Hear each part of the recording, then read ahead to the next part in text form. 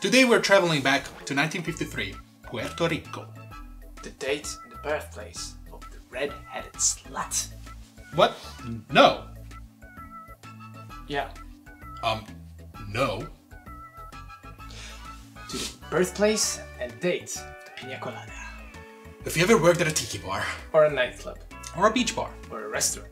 or a pub, Or a craft cocktail bar. or a Michelin star restaurant bar, Or a hotel bar. or a shitty fucking wedding bar, Or a music festival bar where you are drunk the whole time. chances are you made one of these things. Let's make one too. Let's get started.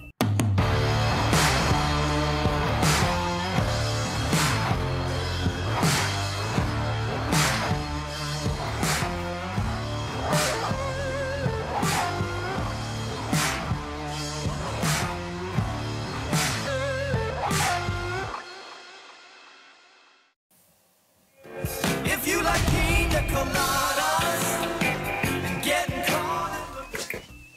Where's the coin? Heads or tails? Tails. Hey, you go for the classic, baby. Apparently, it took 3 months for Ramón Monchito Marrero to find the perfect plant. Luckily, it wasn't nuclear, but the flavors were. Get it? Joke? Okay. The pineapple is a really interesting fruit. It combines sweetness and acidity. It symbolizes friendship and hospitality in many cultures. And we all know you can't be a mixologist if you don't have one inked on your forearm. The Pina Colada, symbol of the Caribbean summer, is just as refreshing as it is easy to make. The secret lies within the right amounts and combination balance of rum, cream of coconut, and pineapple. 20 years after its creation, it became the national drink of Puerto Rico. Well played, Monchito. Well played. The bar chef of Acidity cares about two things, his beard and his creations. No wonder they are both immaculate. As Monchito, Thomas spent weeks of perfecting his alternative.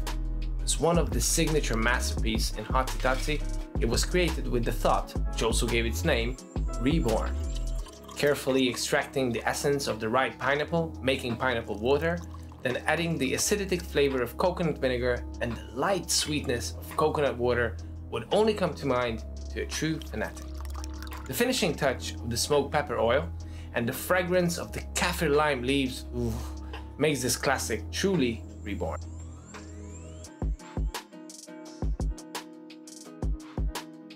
Which one do you prefer? Let us know in the comments.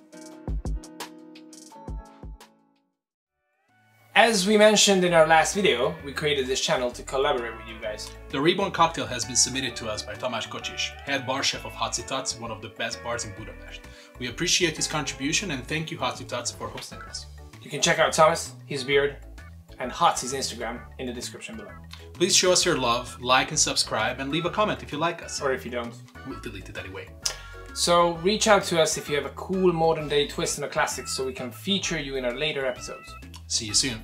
Cheers.